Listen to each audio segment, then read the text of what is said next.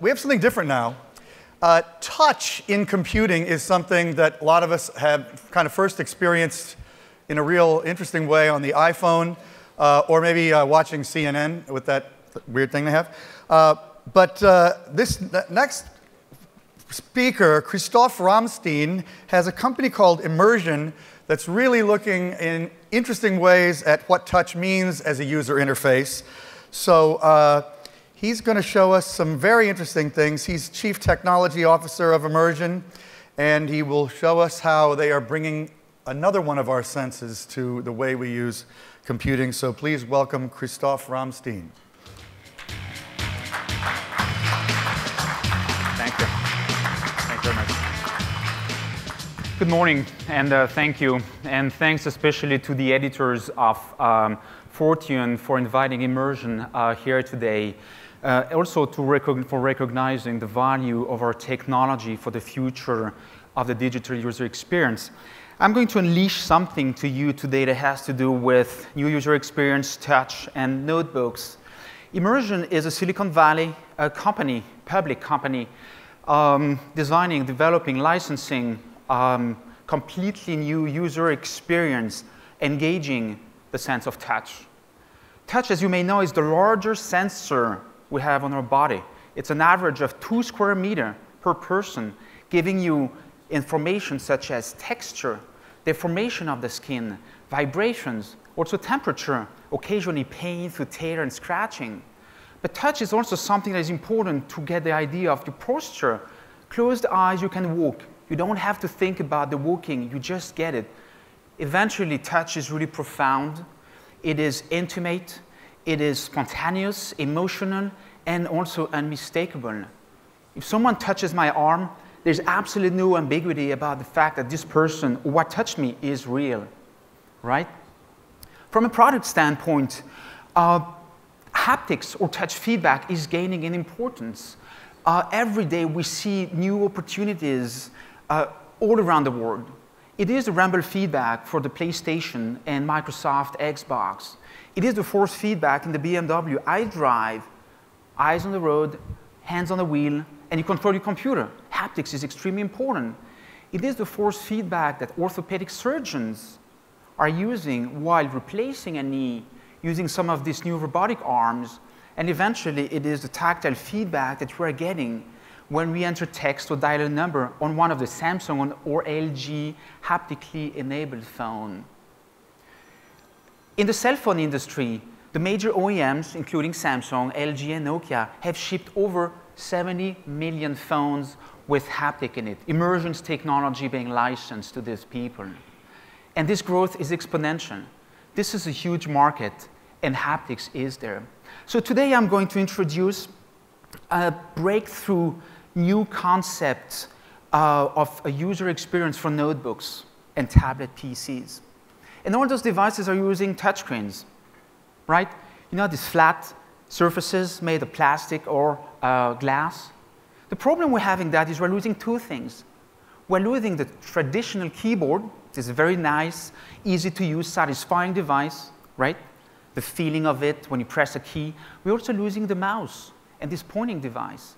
Try to use this new pointing device, that's your hand, on the surface of a glass and select the thin border of a window. Try to find it and then move it around. Very challenging. Try to select text. You're hiding what is on the screen while doing so. It is a little bit like playing the piano on a table.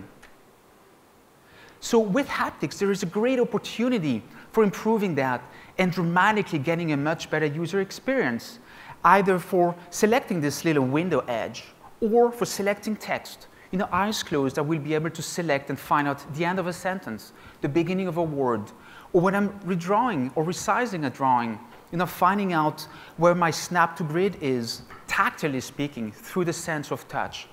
Or in the social networking side, we introduced 2 months ago the concept of immersive messaging, where I was creating a little heart, and I was typing some text and sending it over the network to my wife. And when she was receiving it, putting her hand on the device, she could feel the heart beating and reading this nice text. Coming from a French guy, it was perfect. Now, In the gaming industry, the interactive aspect of it is even more important, and haptics can add to that too. And that's what we're going to experience today. It's a simple gaming application. It's a pinball application, multi-user, that can be played over the network. But let's have someone from the audience to join and experience what I'm talking about when I say immersive user experience. Can you join me to applaud? Christophe? Hello. Hi. How are you doing? Good, thank you. Can you tell your name? My name is Lucy Hackman. I'm from Pitney Bowes, the Mailstream technology company.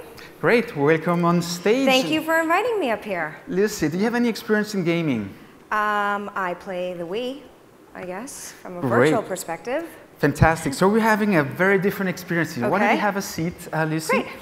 And what we have on the table is a prototype that was developed at Immersion. It is a prototype made of HP notebooks, smart touch devices with touchscreens, and we modified those devices to haptify them. We used thin piezoelectric actuators and integrated electronics, optimizing power and maximizing the haptic feedback. This is high-fidelity haptics. Well, you won't be able to touch it, she will. And that's why we have her here. She's going to talk about her experience. Okay. So why don't we just get started, Lucy, and grab the device and put it on your lap, if that's okay? Yeah, just do it. Okay, got it. Okay. So this is like a laptop? This is like a laptop. Okay. Yeah. So what you have on your lap is an application of a pinball. And if you put your finger on the touchscreen at the bottom of it, you see a little pad. Yep. And if you move it, yes, just above, and move it left and right. That's correct. Oh, I gotcha. Right. Mm-hmm. So you have 1 degree of freedom. Now, if you press the button saying launch, you will launch the ball. Okay. Oh, okay. Whoa, okay. And I will let you play with it for a few seconds. Okay, oh, okay. Whoa, I can like feel the whole thing's moving. Very tactile experience. This is extremely different than the Wii. So can you explain what you feel? Wow, you're good. She's really good. Please join me to encourage her. That's fantastic.